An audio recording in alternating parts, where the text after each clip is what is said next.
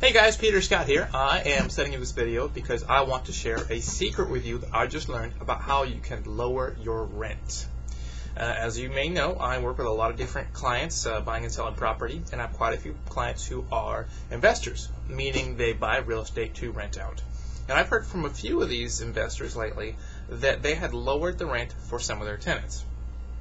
Now, why would they do this, you ask? Well, simply because the tenants asked them to.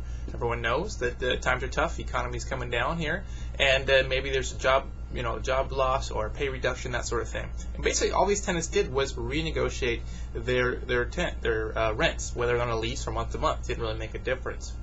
You may ask, why would a landlord do this? Simple. It's all money. It makes more sense for the landlord to reduce the rent by $100, maybe $200 a month, rather than lose that tenant and risk not having anybody in there for a month, two or three months. They may even rent it out 2 months, quickly, but maybe for a reduced rent anyways. So it's on the safer side for that tenant to reduce your rent by $100 or $200 a month and keep you in there. And they want to keep you happy. They don't want to lose you. So all you have to do is ask, and maybe be a little persistent about it. Maybe hint that you are thinking of moving somewhere else, somewhere a little cheaper, and chances are they may reduce your rent for you. So there you go. You can save an extra $100, $200 a month right there. You can save that money away, use it for your down payment for the house that you're thinking about buying.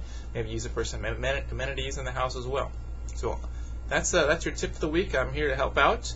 If you guys want to see houses, you want to get in contact with me, have questions about more of this sort of things, just email me, give me a call. I'm just a call away. I'm happy to help. But hope to talk to you soon. Take care.